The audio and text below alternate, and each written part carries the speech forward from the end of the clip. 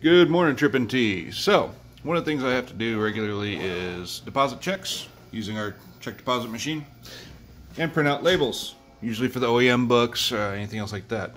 Now before, I would have to sit there and find the cord, plug it in over here, and it would just, wasting time trying to make sure I had the right cord for the right thing. So now, since TAF was no longer using it, I repurposed this little bar right here.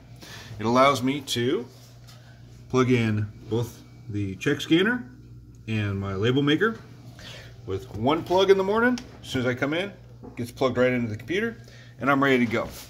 Saves me time and hassle trying to find the cord. It makes it a little quicker.